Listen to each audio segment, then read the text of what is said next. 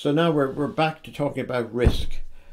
Risk is an assessment backed by some evidence, I suppose, that of the riskiness of a loan, the chance of default of a mortgage, and so on. So, for example, if I, as a university lecturer, was offered a mortgage in 1970, or sort of pleaded with an institution, probably more likely 1970, for a mortgage, they would assess the type of job I had, how much I was paid per year, and so on. So they would have lots of evidence. I mean, this is a bit like insurance. They have lots of actuarial evidence, but would indicate that people like me who are employed as lecturers in universities tend to have long-term jobs. They tend not to get sacked, so they tend to be low risk. So that would assume things like the probability of me defaulting on the mortgage was very, very low. Maybe one of those numbers like 5%. I mean, as I've indicated previously, if it was a musician who was earning lots of money this year asked for the same level of mortgage as a university lecturer did, the risk of default would probably be very much higher, because, and this is where that other notion of uncertainty perhaps comes in, because the lending institution, the bank or the building society, would have great difficulty in working out whether in 10 years' time there was sufficient income to pay the repayments for the mortgage and so on. So for different occupations would have different degree of risk. So to try and explain the difference, which by the way is a big problem in almost all social sciences, and in almost all social sciences, and particularly economics, the things we can't measure tend to be assumed away. So this seems like a nice distinction to me, that risk is measurable uncertainty if we can measure something. We for example, of weather forecasts, you can get weather forecasts for anywhere which says the risk of rain next week, tomorrow, the next day is I don't know, 50% or something, let's say, and that's built on a probability model, because the weather forecasters know that given the climate, given the location, given the type of weather we have, the chance of rain in this particular location is, let's say, 50%. Now, but there's other things that can happen in the future we simply have no idea at all about. For example, if you went back even 2 years, there would be no prediction about COVID-19. If you're forecasting any economic activity or weather forecast or anything else 2 years ago, the chances of thinking of something like a pandemic happening would be so small, it'd be negligible and ignored. So the pandemic would be something that creates an uncertainty. We simply do not know when these things might happen. This is, by the way, is slightly different from saying we don't know that they will never happen. For example, in pandemics, we could argue quite convincingly that pandemics happen every so often, so it's very likely that the globe will have another pandemic. However, we have absolutely no way of predicting when the pandemic might happen. And by and large, I mean, I suppose really this is part of the human condition.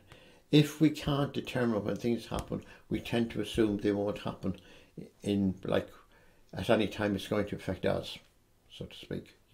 That, for example, we all understand that in some way a meteor might strike the earth and all human life might be extinguished. We don't expect this to happen while any of us are alive. We think the chances of this happening are very, very small. But I mean, it could happen tomorrow, for example.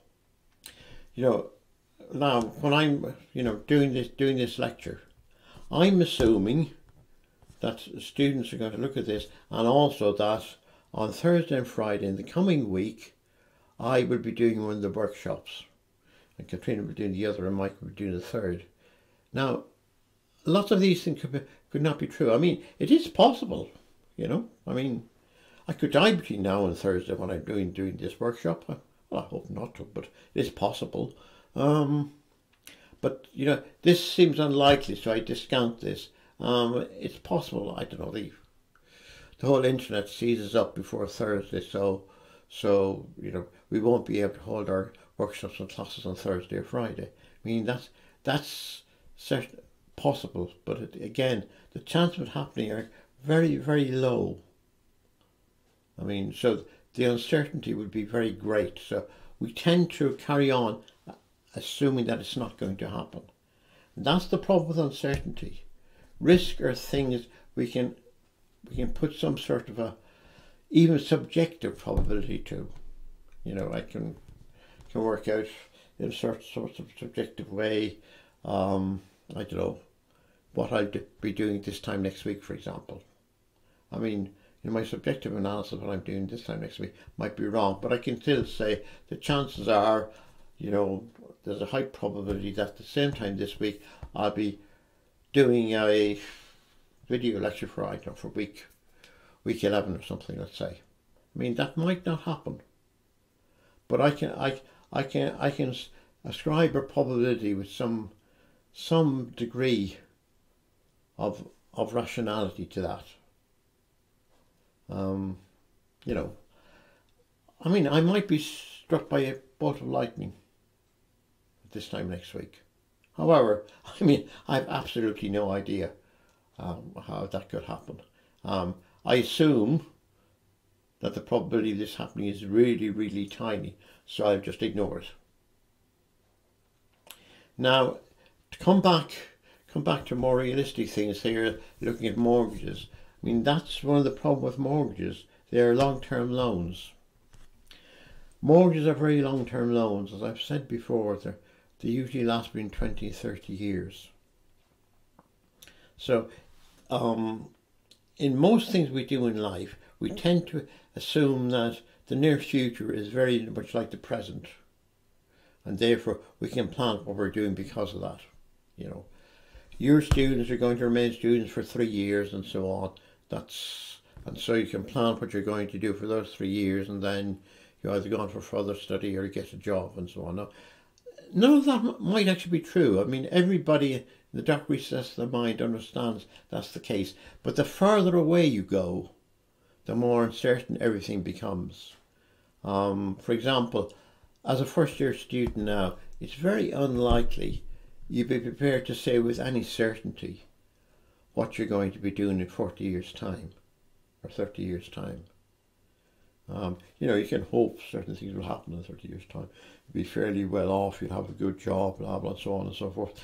But you can't be sure of any of this. And the further away time gets, the further in the future you go, the less certain you are of anything. And this is an essential problem with mortgages. They're long-term loans, and to make guesses about what will happen in the future, what's the state of the world going to be like in the future, you know, will we have good jobs, can you afford to pay your mortgage repayments, that sort of stuff. So all this has to do with uncertainty.